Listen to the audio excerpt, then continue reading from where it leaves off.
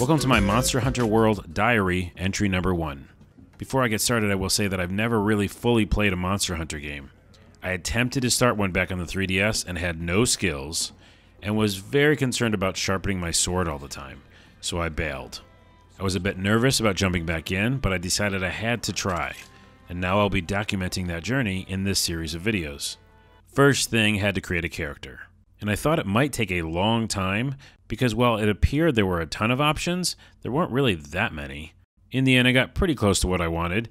In RPGs, I usually create a character based on my features, and a little headcanon here decided it's a warrior that's related to me, like a fellow Apache taking on all the monsters. Also, the expressions part scared me a little bit. Then it was on to create my Palico, and I went with a Russian blue of sorts. I decided against making it mean and snarly. My cat was chill. The beginning of the game had a Jurassic Park moment. I was like singing the music in my head. And after that, they did a great job of explaining game mechanics in a nice and easy way. I was shown the world, but not thrown into a fight I couldn't win. Sure, I was running from monsters, but I was basically being shown the world and its inhabitants, and knowing what buttons to press. Also, I learned quickly you could hide. I didn't know you could hide, or that stealth was a thing. Apparently it was, and I made a mental note. Sneak is available. In the main hub town, as soon as I was able to, I tried to talk to everybody, like a traditional RPG would let you, but they were kind of not having it.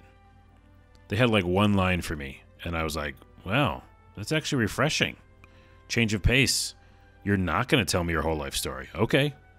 Then it was time to pick a weapon, the thing I had dreaded for a long time. However, it seemed pretty obvious to me that I was going to go with a fast weapon, so I could move around a lot. Be all wily. Those monsters looked fierce, and the last thing I wanted was to be a sitting duck. Dual blades were my pick. I liked the great sword, but it was so slow.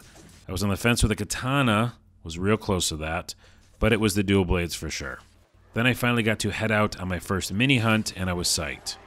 I used my very fast blades to cut through a bunch of lesser monsters with the quickness, and felt really good about my ability to roll and dodge attacks. Then I got to cut up said monsters for parts. I know it sounds gross, but it was so rewarding. I also picked up, pun intended, that you can collect a ton of stuff while you're on your hunt. I couldn't help myself. I picked up everything. I mined everything. I had no idea how to use all of it, but I wanted it. When I got back to town, they semi-showed me how to craft stuff, but I didn't really get the whole armor sphere thing. I just did it because they told me to and just used it on something. It took me a while to see how the actual parts of monsters could upgrade my equipment or make new stuff, and then I made some bone blades. And then I realized the cutscene of them making stuff was going to get old fast, and I didn't know how to skip it. Later, I got to take on my very first real monster. I had to hunt him down and collect his footprints, because that's a thing. And I had to follow those scout flies, which were helpful, and I heard in other games they weren't available. I can't fathom that. It was actually really late at night, and I kind of almost dozed off for a minute while chasing these flies. Where were they going? I didn't get what they were telling me. But finally I found the huge monster, and after chasing him down a bunch, I took him out. And I didn't die once.